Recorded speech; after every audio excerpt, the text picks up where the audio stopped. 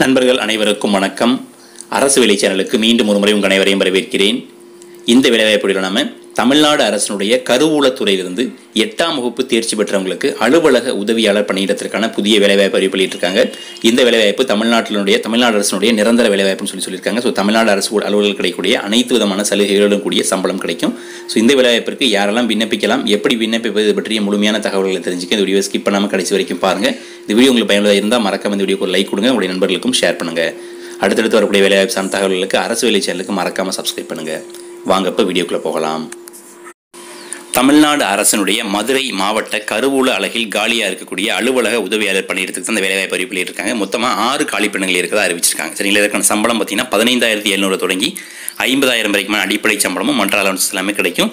இந்த பணியிடத்திற்கு நீங்கள் கல்வி தகுதின்னு பார்த்தீங்கன்னா குறைந்தபட்சம் 8ஆம் வகுப்பு தேர்ச்சி பெற்றிருந்தாலே தாராளமாக அப்ளை பண்ணலாம். சரிங்களா, இந்த 6 பணியிடங்களுக்கான கம்யூனல் வைஸ் பிரேக்கப் கொடுத்துருக்காங்க. பொது பிரிவினருக்கு 1, பிற்படுத்தப்பட்ட பிசியில் அதர் தென் பிசிஎம்மில் 2, பிசிஎம்முக்கு 1, எம்பிசி 1, அதுபோல் எஸ்சியில் வந்துட்டு ஒரு வேகன்சி கொடுத்துருக்காங்க. சரிங்களா, ஸோ இந்த வேலைவாய்ப்பிற்கான வயது வரம்பு பொறுத்த வரைக்கும் 1/1/2020 அன்றைய தேதிப்படி குறைந்தபட்சம் 18 வயசு பூர்த்தியாக இருக்குன்னு சொல்லியிருக்காங்க.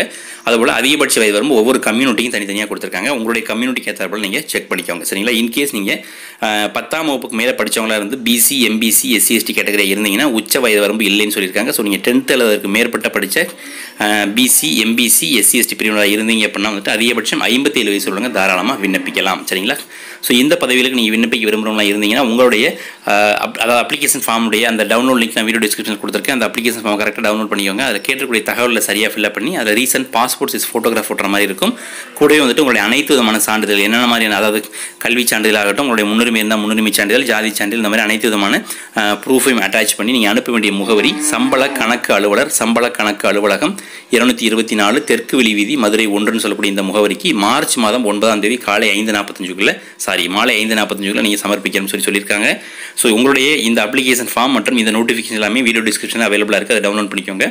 இப்போ நம்ம அந்த அப்ளிகேஷன் ஃபார்ம் ஓப்பன் பண்ணி அதில் என்னென்ன தகவல்கள் கேட்டிருக்காங்க அப்படின்ற விவரங்களை பார்க்கலாம் வாங்க. இப்போ நம்ம பார்த்துருக்கோம் இந்த மதுரை மாவட்ட கருவூல அலகில் காலியாக இருக்கக்கூடிய அலுவலக உதவியாளர் பண்ணியிருக்கான அப்ளிகேஷன் ஃபார்ம். சரிங்களா, இதில் டாப் ரைட் கார்னரில் உங்களுக்கு ரீசன்ட் பாஸ்போர்ட் சைஸ் ஃபோட்டோகிராஃப் ஒட்டிக்கோங்க. இதை கேட்கக்கூடிய தகவல் ரொம்பலாம் தகவல் கேட்கல. சரிங்களா, இந்த தகவலில் கேட்டுட்டு எதுக்கெல்லாம் சான்று இணைக்கப்படும் சொல்லியிருக்காங்களோ அது கட்டாயம் நீங்கள் சான்றிதழ் இணைக்கணும்.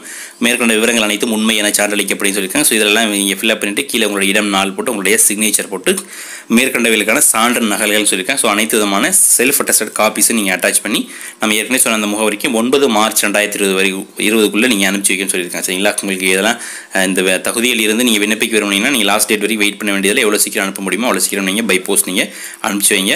அதுபோல் இந்த தகவல் உங்களுக்கு யூஸ்ஃபுல்லாக இருந்தால் அந்த வீடியோக்கு மறக்காம ஒரு லைக் கொடுங்க. உங்களுடைய நண்பர்கள் யாருக்கும் இந்த தகவல் யூஸ்ஃபுல்லாக இருக்கும்னு ஃபீல் பண்ணிங்கன்னா அவங்களுக்கு இந்த வீடியோ ஷேர் பண்ணுங்கள்.